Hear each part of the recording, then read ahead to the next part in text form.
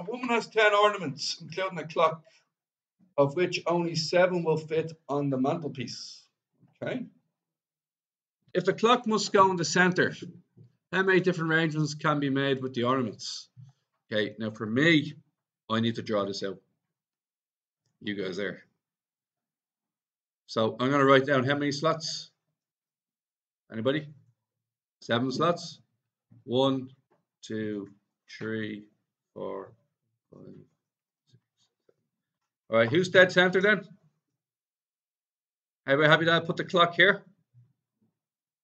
So there's only one choice for the middle, isn't there? And how many choices is there left then?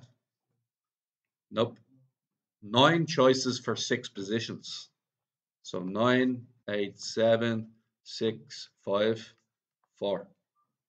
So I think the answer for this question is 9 pick 6. Or if you multiply all them out, you get the same answer. So what's 9 pick 6? 6, 0, 4, 8, 0. Who got that?